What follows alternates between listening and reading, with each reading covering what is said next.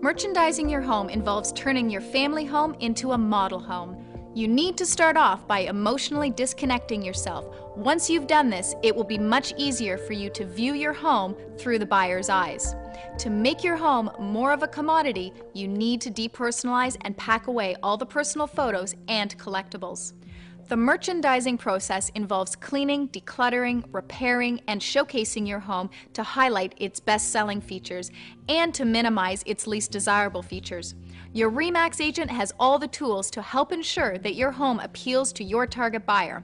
Today's buyers are savvy and go through a 3-step process to determine which homes they want to see.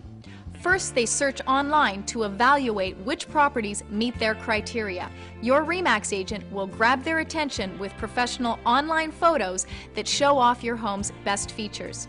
Second, they will do a drive-by of the homes they have on their list, and if your curb appeal doesn't stand out, they may move on and decide not to view the interior. Third, when a buyer views your home, they will form an opinion of how they think the rest of it will show within seconds, so changing the condition of the home will have the buyer saying wow from start to finish. Your RE/MAX agent, along with their team of professionals, will advise you on how to prepare your home so it provides a great first impression from the curb appeal through to the interior.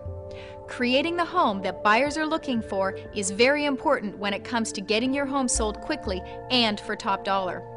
Review the RE/MAX Fit to Sell checklists and buyer's report card with your RE/MAX agent to make sure you stay on track and are buyer approved.